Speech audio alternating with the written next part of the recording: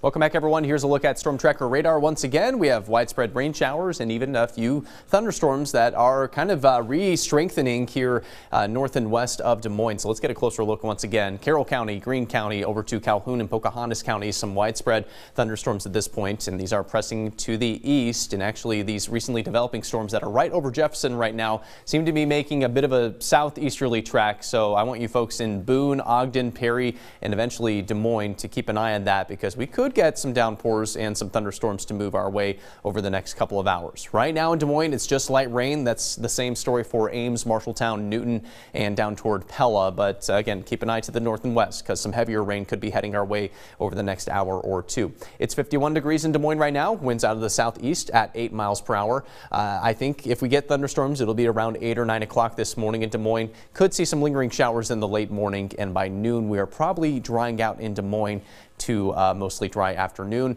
A couple pop-up storms are possible this evening, but most of us will avoid that later on today. So here is the first batch of rain moving through central Iowa, still lingering in east central Iowa at lunchtime, maybe even down toward Lamoni. Those of you farther west, you're probably done by the late morning with the rain for the rest of the afternoon. Most of us dry this afternoon, a mix of sun and clouds in Des Moines. Here are those pop-up showers and storms. Again, very isolated. Most of us avoid it, but something to watch out for this evening and overnight tonight. A few of us could wake up to fog tomorrow morning, but once we get rid of that, like yesterday, we will see plenty of sunshine on Wednesday afternoon, and that should bump up your highs to the upper 70s across the entire state. We'll keep the sunshine rolling on Thursday for the most part until the evening.